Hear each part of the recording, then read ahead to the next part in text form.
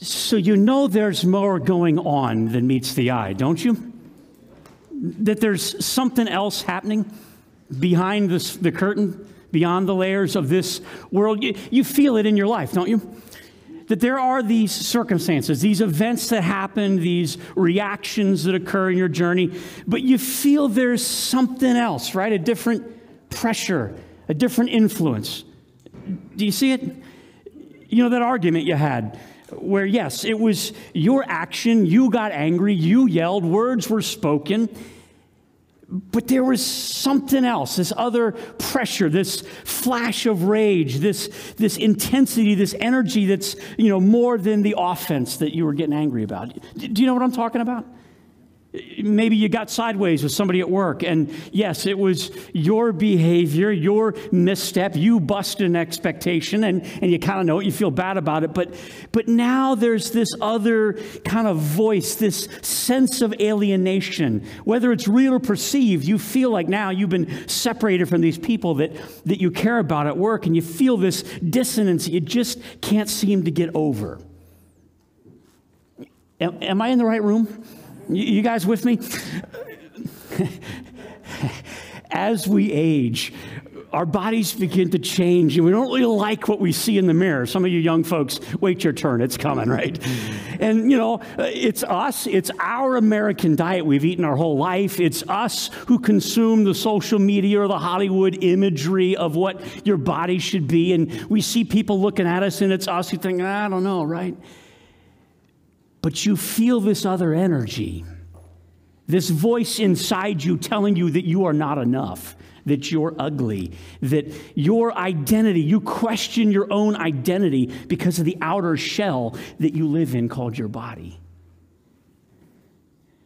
Are you there? You face discouragement. Maybe the discouragement even gets even deeper, and it would fall into a category we might even call depression. And yes, there are actual circumstances in your life you wish were better. There are pains in your journey that you wish didn't hurt as much as they did, and circumstances like that. But there's this other voice behind you that's speaking into you a message of hopelessness, that this is all there is. Maybe it's an addiction for you, or a sin struggle, or something about your life that, yes, it's your choice to drink or to look or to use, and yet this voice that says, this is all that you are. This is your final destination. Friends, human beings in every single culture since the beginning of time have had this innate sense that there is more to what's going on, that it is not only what we see, that there is something deeper at play. It's the source, the foundation for every religion. It's why human beings have been looking to faith to say there's got to be something more. There's got to be something else that explains this. It's also been the theme of a great number of wonderful works of art or theater or even film. In 1939, this phrase, "look behind the curtain," became very popular by a movie called The Wizard of Oz. Maybe you saw it. It's a story about this little girl, Dorothy, and her dog, Toto, and they get swept away by a tornado in Kansas and land in this fantastical place called Oz. And it's all about them trying to get home, and they're told the wizard will help them out, and, it's all frustrating, and all these, encounters and so forth, and spoiler alert, they discover the wizard is nothing more than an insecure, awkward old professor behind a curtain, pulling levers and making all these things happen, right?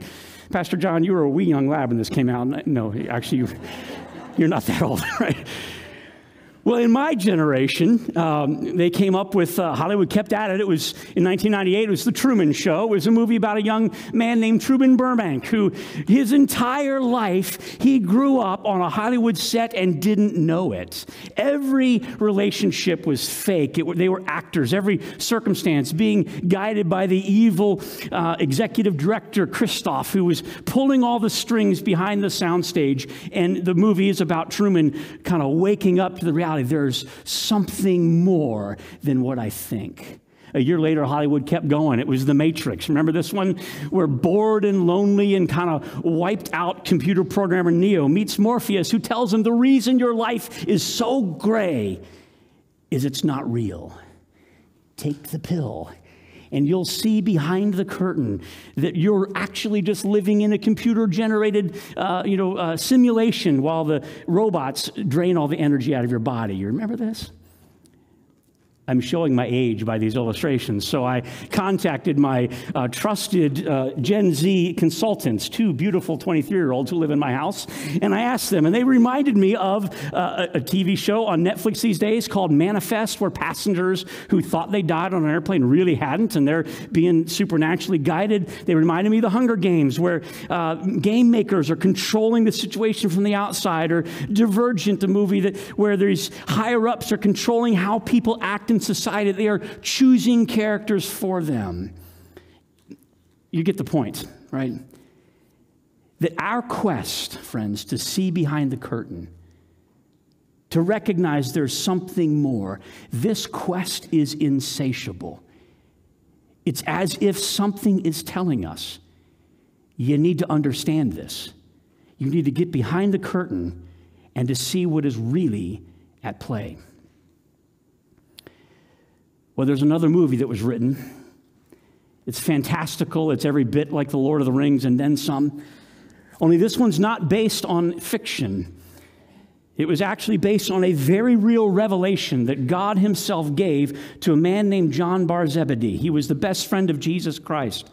And God, in his elderly years, called John into a vision to see behind the curtain, literally to go into the spiritual realms and to see reality. It was called the revelation of Jesus Christ, that God said, come on up into heaven and let me show you what's going on behind the scenes in the spiritual realm. And 1,928 years ago, John did his best to write it down, and it is absolutely fantastical.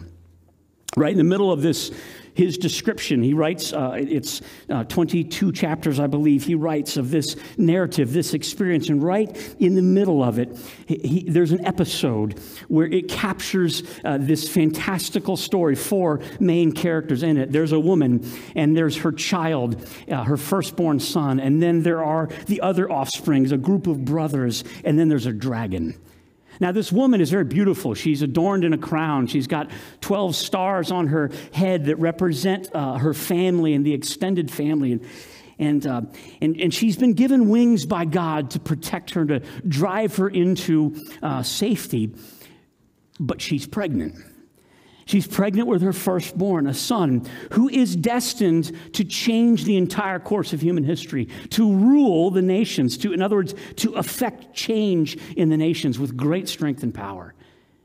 And then her other kids, her offspring, and they're all caught in this cosmic struggle with this dragon, this dark, beastly creature who's, we're told, is incredibly intelligent, that he's very powerful, that he's a part of the ruling elite, the governing elite of the world.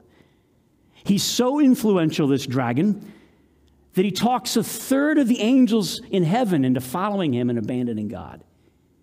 And he's in this constant struggle. His goal, his chief aim, is to devour the child of this woman and to make war against her other offspring, to lead everyone astray. But there's a twist to the plot. This group of brothers, they're going to overcome the dragon. Turns out he's not strong enough. The plot line goes like this, that there was a great war as he sought to devour the child and to destroy the brotherhood. But he was not strong enough, and he lost his place in heaven, and he was hurled down. And then the episode ends with him still trying, the dragon still trying. Kind of like, remember Star Wars, the first Star Wars ends with Darth Vader, the rebels have overcome, but Darth Vader, the last scene is Darth Vader's spinning out of control out into the outer space with sort of this kind of foreshadowing that he's still out there trying to fight, but it's already been made known he is a weakling. You want to read this story together? Or you're going, whoa, this is freaky. You've seen The Lord of the Rings. You've seen fantasy movies, right? Well, let's look at one that's real. Grab your Bibles. Let's go to the very last book, the book of Revelation, the very end. Revelation chapter 12. Let's look at this together. So online, it'll pop up on screen, but grab a physical Bible. Get there to Revelation chapter 12, the very, very end of the book. Really intense story.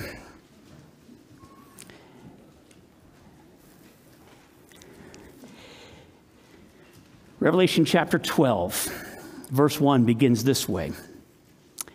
A great and wondrous sign appeared in heaven. Now pause there. That word sign, it means an extraordinary spectacle, an event that points beyond itself. In other words, this is what we're about to read is not a singular, precise event. Rather, it is a grand image with important and broad meaning. Now, you've probably been intimidated by the book of Revelation before. Maybe you've been interested in it enough to go look, and there's been some classes you took on it or whatnot at some point. Maybe you've seen some of the movies that have been made to try to tell the story of Revelation. There's different ways to look at the book of Revelation. Some scholars think that the book of Revelation is entirely about events happening in the first century while John Bar Zebedee wrote these words, right? Others believe that Revelation is describing all of human history from John's time, from the first century on to the end of the world. There are others who think the book of Revelation is telling us exclusively about end-time events that are yet to come. That's actually the most popular in American theology these days. Most Americans think Revelation tells the story of the end times. It's most popular for our culture, but is frankly the weakest theologically. And there are others who say Revelation is really a symbolic picture of timeless, eternal truths. Now, here's the good news.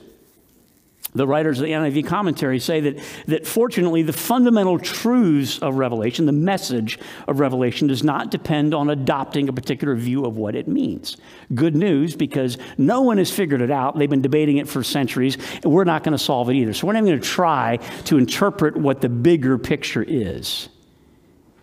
But to look at this one episode, where it's a sign, more than a singular event, a grand image, a picture of something that's happening behind the scenes. Friends, this is our chance to look behind the curtain. Let's read it. Chapter 12, verse 1. A great and wondrous sign appeared in heaven.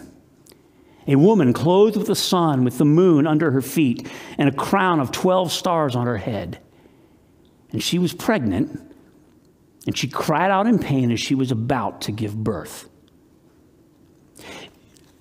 In John's imagery here, the stars speak of angels or kind of leaders, if you will. And so most scholars will believe this woman and the 12 stars on her crown represent the 12 tribes of Israel, that this woman is Israel. This woman is the people of God. We learned about last week how God chose a man named Jacob and named him Israel, which means struggles with God, the family, the people who wrestle with God. And this woman is Israel. And these are the 12 tribes, and she is pregnant with a son. Any guess who that might be? Out of the people of Israel would be born a son of a virgin, and his name was called Jesus. Verse 3. Then another sign appeared, an enormous red dragon with 7 heads, meaning he is incredibly smart. The word number 7 to them often meant perfection. So he is perfectly smart. 7 heads and 10 horns. 10 being perfect, or 7 being perfect plus 3. This guy, he had horns speak of power. He is immensely powerful, this dragon. And 7 crowns on his head. In other words, he's involved in all of governing. He's a ruler, if you will. His tail swept 1/3 of the stars, 1/3 of the angels out of heaven, and flung them to the earth. There are other places in the Bible that describe the fall of Satan, that he was in fact at one time an archangel, a heavenly being created by God to be a part of the family of angels, but his deception was so great that he convinced 1/3 of the angels to go with him, and that's what we know is the spiritual realm, demonic realms. Latter part of verse 4 goes on. So the dragon stood in front of the woman who was about to give birth so that he might devour her child the moment it was born. You know, a part of the Christmas story we don't often talk about, but right when Jesus was born, King Herod, who was profoundly influenced by this dark dragon, this ruler of rulers, if you will, King Herod was so threatened in his political power that he ordered every young child in Bethlehem to be murdered. The dragon sought to devour Jesus the moment he was born. But verse 5, she gave birth to a son, a male child, who will rule all the nations with an iron scepter. Concept of scepter, think about in our context of a gavel. You know, the Speaker of the House has a gavel, or a judge has a gavel, right? That's a ruling instrument. And that's kings back then, they carried scepters, similar concept. And he would be given iron, which was back then was a great metal of strength. In our context, we'd probably call it a titanium gavel, right? And her child was snatched up to God and to his throne. The devil sought to devour. This dragon sought to devour the Son of the living God. And what happens to him? The dragon thought the crucifixion was the end of the game. The dragon thought he'd won by crucifying Jesus Christ. But you know what happened 3 days later, don't you? That death could not hold him. That what was thought was a victory for the dragon turned not to be, and he was resurrected to new life and carried up into the throne room of God. I know that sounds fantastical, friends, but it has been recorded by both secular and religious history alike. The evidence profound that the resurrection of Jesus Christ literally occurred in Israel 2,000 some years ago. And this narrative, this dragon thought he'd won, but he hadn't. And this child is snatched up into heaven. Are you with me? Verse 6. The woman fled into the desert to a place prepared for her by God where she might be taken care of for 1,260 days. That's 3 years and 23 weeks, friends, just shy of 3.5 years. Interesting thought. This woman and her offspring are Israel and us, the church, the body of God's people. Jesus Christ, most scholars believe, was executed and put to death on April 3rd, 33 AD. And the church thrived after the resurrection for exactly 3.5 years. And in 36 AD, the persecutions began. God protected his people in those early days. And then it got tough. Verse 7. There was war in heaven. Michael and his angels fought against the dragon, and the dragon and his angels fought back. But he was not strong enough. And they, the dragon and his angels, they lost their place in heaven. And that great dragon was hurled down, the ancient serpent called the devil or Satan. The Hebrew word Satan means accuser.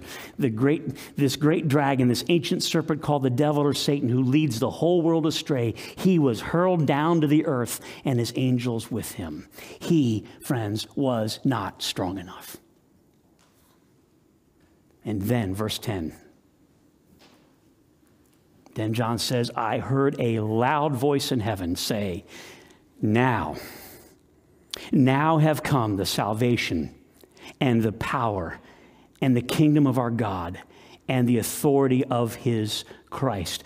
Do you notice the word now? This means present tense, right now, in this space. There's this cosmic battle going on, but now our Lord Jesus Christ has brought salvation. You're here today and you feel that other voice behind you, and Jesus is here to save you from that. You hear that other condemning voice, that other pressure, that other influence. Well, Jesus Christ is the one who has supreme power. You feel that pressure and that influence, that darkness that surrounds us in the world, and evil things happen like they did in California last night. But yet it is now, present tense, that the kingdom of God exists and the authority of Jesus Christ to make a difference. You say, but I don't see it. Well, hold on. It is now, this loud voice saying, now has come the salvation and power and kingdom of our God, the authority of his Christ. For the accuser of our brothers, who accuses them before God day and night, he has been hurled down. That word accuse, that's his whole identity. The word Satan, as we mentioned, means accuser. This is his modus operandi, that he gets in your face through that little voice in your head, through that pressure you feel, through that doubt and those fears that rack up in your mind. That's the enemy accusing. And the word accusing, the concept here is like a prosecuting attorney. It's a legal term that he stands before God bringing a legal case against you. He is constantly berating you before God and saying, this person's not worthy enough. This person's broken. This person's too addicted. This person has too much shame. This person's not good enough. That's his argument in front of God day after day after day. And God said, get out of here, and throws him out of court. He has been hurled down. Verse 11, so they, meaning the brothers, all the offspring of this woman, guess who that includes? This is you.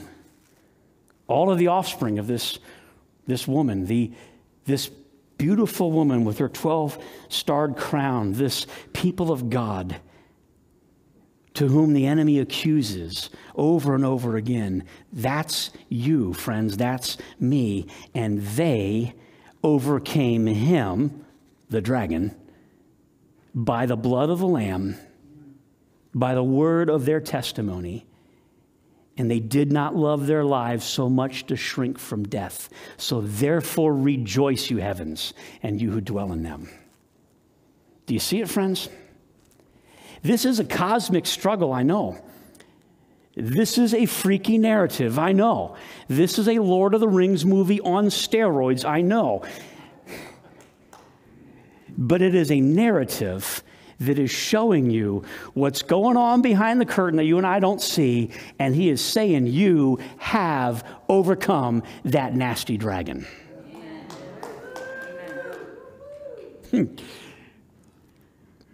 But, as good movies always have, there's a but. Latter part of verse 12. But woe to the earth and the sea, because the devil has gone down to you. He's filled with fury, for he knows that his time is short. Verse 13, when the dragon saw that he'd been hurled to the earth, he pursued the woman who had given birth to the male child. And the woman was given 2 wings of a great eagle so that she might fly to the place prepared for her in the desert, where she would be taken care of for time and times and half a time out of the serpent's reach. But then from his mouth the serpent spewed water like a river to overtake the woman, sweep her away with a torrent. But even the earth opened up and helped the woman by opening its mouth and swallowing the river the dragon had spewed out. I get this imagery, friends. I don't know if this is an accurate interpretation, but I get this imagery of how the people of God have been pursued over and over again. We talked about it a couple of weeks ago. All the martyrs of the Christian faith, the Roman Empire pursuing them, even martyrs today in nations around the world being pursued. But yet it seems that even humanity every so often comes up for air and puts an end to these atrocities. You remember the atrocities of the 1940s against God's people, the Jewish people, right? And the atrocities that were going on in Europe. And yet the world rose up, and even the earth swallows this torrent the enemy is trying to bring. Verse 17, the dragon was enraged at the woman, and he went off to make war against the rest of her offspring, those who obey God's commandments and who hold to the testimony of Jesus.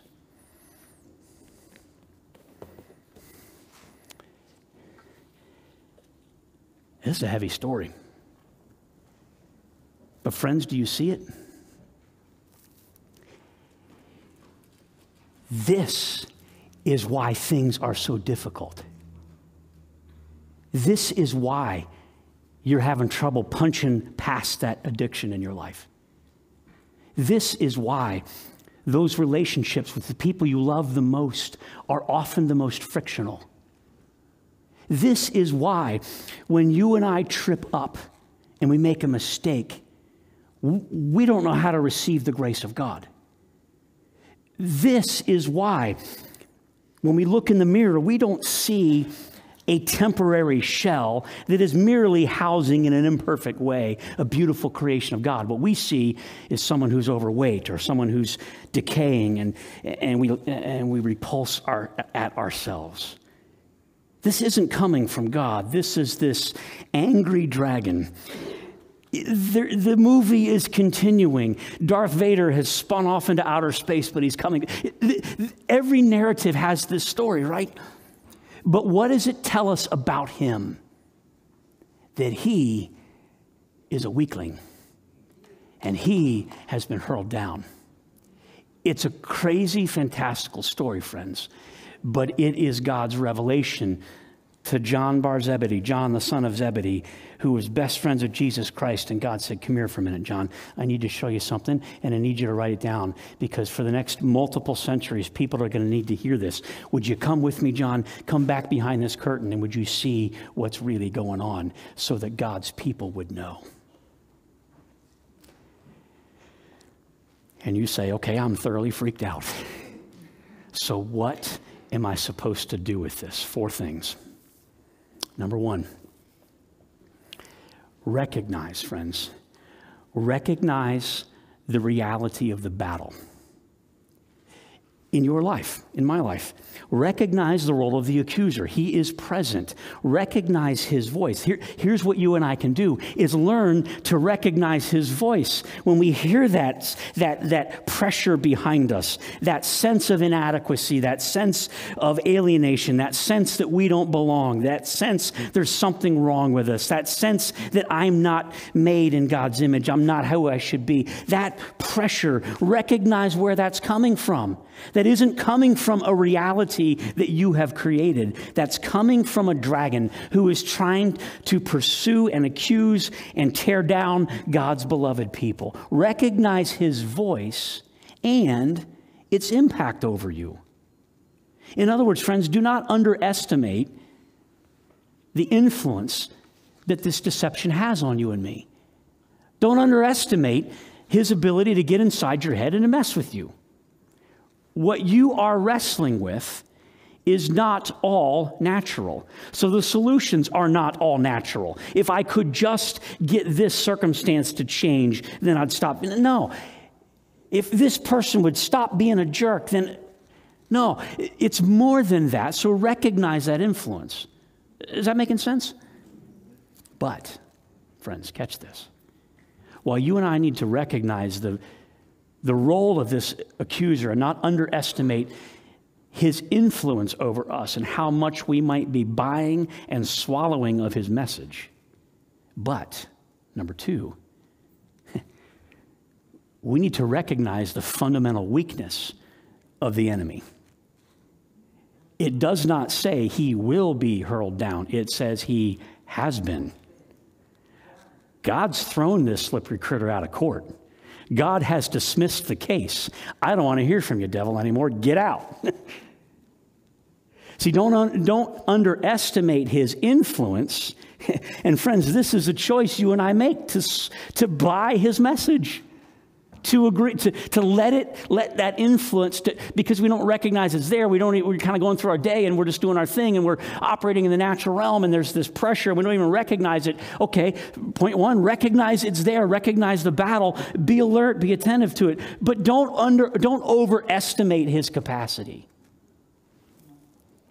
You remember earlier, about a year ago or so now, the Russians invaded Ukraine. You remember that? What did you think in those first 48 hours was going to happen? If you were paying attention, the U.S. called Zelensky and said, hey, you want an airplane? We'll come get you. I thought, didn't you? I mean, this is the former Soviet Empire. This is the largest nuclear arsenal in the world. This is the second largest army next to China and all the planet. And I've been to Russia a bunch of times. They're pretty intense people. When they want to fight, they're going to fight, right? What do you think was going to happen? Game over within 3 days, right? So did Putin, right? I would have, if you were Zelensky, what would you have done? I'm out. See y'all, right? What did it turn out? This enemy is a mess. This enemy is weak. And the whole world's gotten around behind these guys. You get the picture? Now, don't underestimate his influence and his ability to terrify you and get you scared. But don't give him that credit. Don't give him that position. Don't overestimate his actual capacity and therefore give up the fight. You with me? Third, here's how we do it. You recognize, I recognize, we recognize the present tense victory of Jesus Christ in your life. Now, right now have come the salvation and the power and the kingdom and the authority of our Jesus Christ. You say, I don't see him at work in the world. Well, where he's not breaking through is where people are giving too much credit to the devil and listening to his voice. Those who will in faith turn their hearts to Jesus Christ and say, God, you are my salvation. God, you are my power. You are my kingdom to whom I belong. Yours is the authority. Those who will turn that direction, they're living an abundant life just as Jesus promised. Don't overestimate the enemy. Don't underestimate him. But recognize the present tense victory. And then 4, recognize and engage our part. There's a part we play. What do I need to do and think and feel differently? Did you see it in Revelation 12, verse 11? That they overcame him. The brothers overcame the devil. How? By the blood of the Lamb. This is the work of Jesus Christ. This is his supernatural victory over you, that he defeated the devil through that death, burial, and resurrection. Trust him. Look to him. And then their part was the word of their testimony, and that they did not love their lives so much to shrink from death. They spoke up. We talked about a couple weeks ago that when they were facing mighty persecutions, they were going to get tortured or executed for the faith in Christ. And they were standing up going, yep, I'm a Christian. Bring it on. I am a follower of Jesus Christ. Some of us, we're afraid to be identified as a Christian because we're afraid some snowflake at work's hair is going to catch on fire when they find out we love Jesus, right? We are afraid in this culture to be identified as a Christ follower. But in the Roman Empire, when John wrote, they're like, I'm a Christian. I'm a follower of Jesus Christ. Friends, their victory was their identification, that first and foremost, above any other identity, I'm not Republican, I'm not Democrat, I'm not fat, I'm not skinny, I'm not beautiful, I'm not ugly, I'm not strong, I'm not powerful, I'm not dumb, I'm not smart. Above any other identity, I am a child of God. I belong to Jesus Christ. The word of your testimony. And to not love your life so much as to even shrink, to pull back from the worst that we might even face. Friends, this battle's real. I didn't want to teach this today because this stuff is kind of scary. I don't want you to have any nightmares tonight. I had one this week. I don't remember anything of it other than literally in this nightmare, the devil was pounding on me somehow. I don't remember the details of it. The thing I remember is I woke up saying, I plead the blood of Jesus Christ. I plead the blood of Jesus Christ. Plead the blood of Jesus Christ. And I didn't know why that was the dream. I woke up, it was probably Tuesday or Wednesday. I didn't even tell you about it. They overcame him by the blood of the Lamb. Well, what's he doing? He's accusing in a court of law. And my plea is not guilty. My plea is not innocent. My plea is blood of Jesus. Now, what's the part you and I need to think or do differently? So yesterday, I was still feeling a little insecure about this teaching, whether it was going to go over well or not. And I'm sitting in my car yesterday morning where I go to prepare, and I said, God, I kind of closed the Bible, put it aside. I said, all right, what do you want to tell me? Not y'all. I said, God, I'm struggling to get the words, so not for them, God. What do you want to tell me?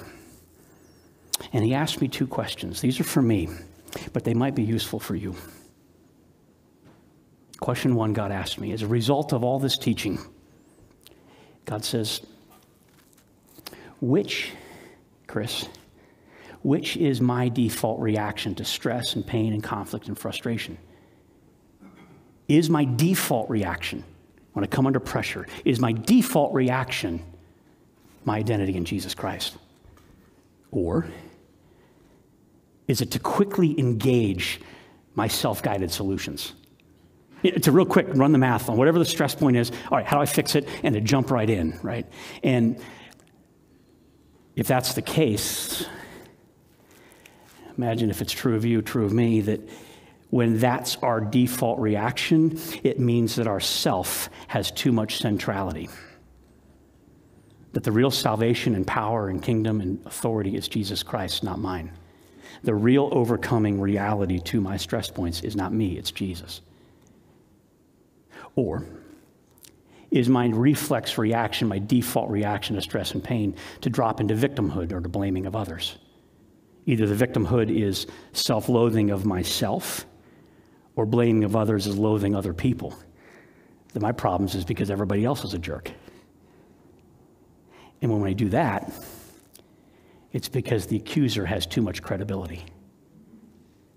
When I look to my own solutions, it's because I've made myself too central. When I look to you or my own self-loathing to explain my problems, it's because I'm giving the accuser too much credibility. How about you? Second question the Lord asked me, what would people most readily hear from your mouth? What would your spouse or your best friend or your closest coworker say of you? What's coming out of your mouth the most? Is it self-centered stuff?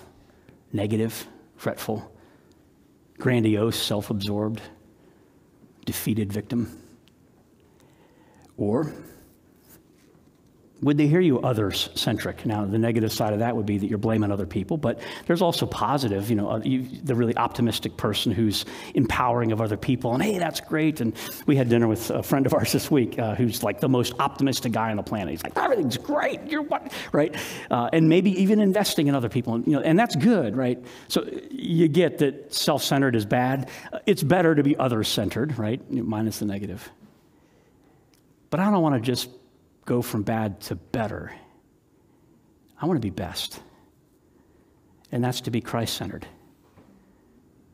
That my view of self is redeemed. That my view of my circumstances is to praise God. And my view of other people is to be missional. How can I be Jesus Christ to them? Jesus said in Matthew 12:34 that out of the abundance of the heart, the mouth speaks. What's coming out of my mouth, they overcame him by the word of their testimony. What comes out of my mouth betrays what's in my heart. They overcame the dragon because in their heart they'd squared up on this. They were Christ-centered. And what comes out is the word of their testimony. I am a child of God. Revelation 12:11. They overcame him by the blood of the Lamb, by the word of their testimony.